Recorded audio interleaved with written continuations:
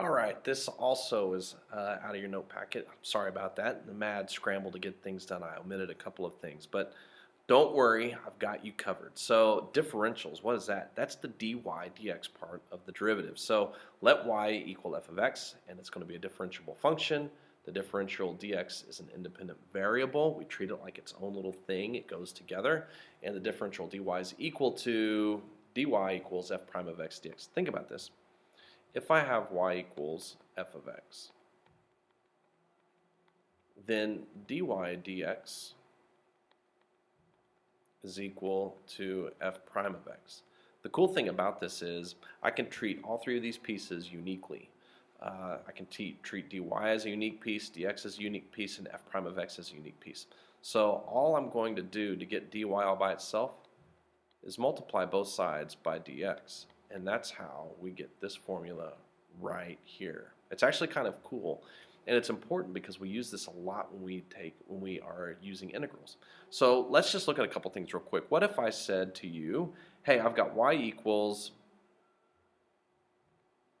x to the fifth plus 37x,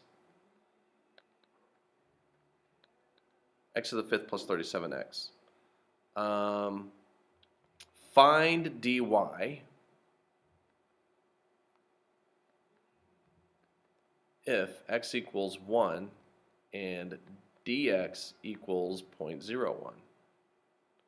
Well, hey, guess what? Remember just a second ago I said we've got three pieces. We've got 1, 2, 3 pieces. I need 2 of those pieces to find the third.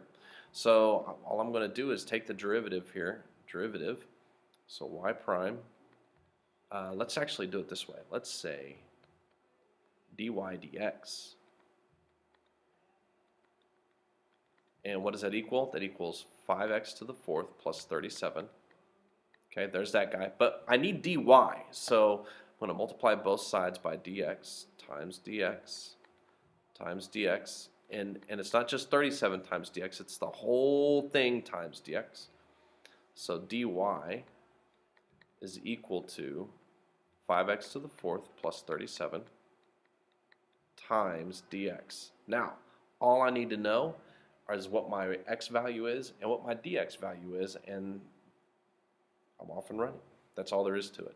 So dy is going to be equal to 5 times 1 to the fourth plus 37 times 0.01. That's it. So 5 plus 37 times 0.01.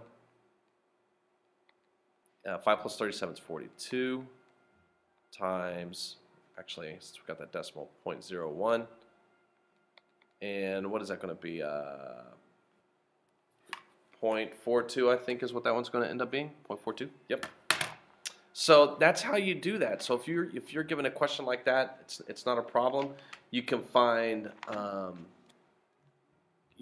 different things about area. You can find different things about relative percent when you look at all this. So this is really a cool tool to have because it allows us to isolate one of those variables, the dy or the dx variable, to solve for all the other parts. And remember, the dy and the dx, that's just the change in y and the change in x. So if x changes by 0.01, how much does y change at the same spot? And that's all there is to this part. So on this time, what we're going to do is we're going to work with the notation that f prime is going to be equal to dy dx. That's going to help us the most with this particular set of problems because then it gives us those two separate pieces. Okay? Good luck.